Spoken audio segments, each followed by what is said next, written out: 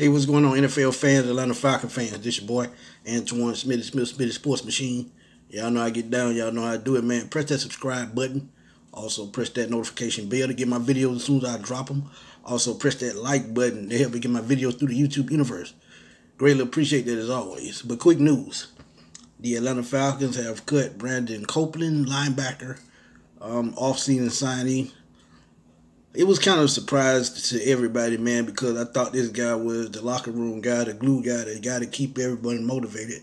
As you know already, he's a college professor, as he went to an Ivy League school, Penn. So he's in his ninth season in the NFL, and he was an undrafted free agent, so he knows what it's like to, go through these tough times. But I think it was most of a surprise to me because I felt like that they could use this guy in so many ways.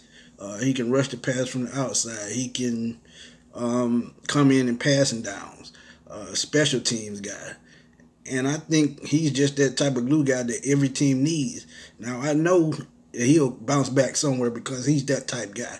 Still only 30 years old. Has NFL experience, so I wouldn't be surprised if Bill Belichick came calling again. But a locker room guy is a guy that all NFL teams need. But he's had a pretty good career, solid career. 117 tackles, 7 sacks. So he's got his time in, man. 30 years old, as I said, and I know he'll bounce back somewhere. But Brandon Copeland, salute, man. I hope you bounce back, and I know you will. And let's be honest, he has a legit career after football is over because he's a professor and he teaches financial literacy. So that's always a plus.